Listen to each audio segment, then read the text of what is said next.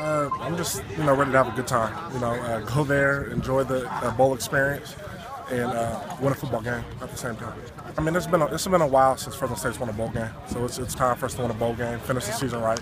With us going to the championship game and not coming out on top like we wanted to, going to this bowl game and ending it with a W. It's all the seniors want, and all the team wants, as a whole. I feel like we're taking it a lot more seriously. Coach, right now we're practicing as if we had a game this Saturday. So I think, by us practicing that way, it's going to help us be better prepared for the bowl game, and we can come out on top. This bowl game, apparently it has the gift room. I'm excited to actually go in there and try to, pick my gift this time versus just getting it.